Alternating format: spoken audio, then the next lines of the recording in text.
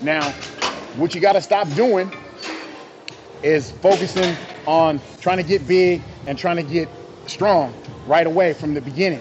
You know, you got to remember the gym is a lifetime journey for a lot of us. You know, it's a lifetime journey, and you're always gonna reach higher goals. A lot of people wanna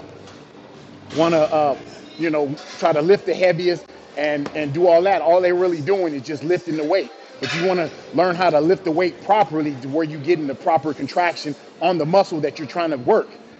And to achieve that, you've got to start off light. And it doesn't take that long to achieve that goal. You know what I'm saying? You just got to take your time and work on that mind-muscle connection. Right here. Focus right here. We go, watch. These are light, 85.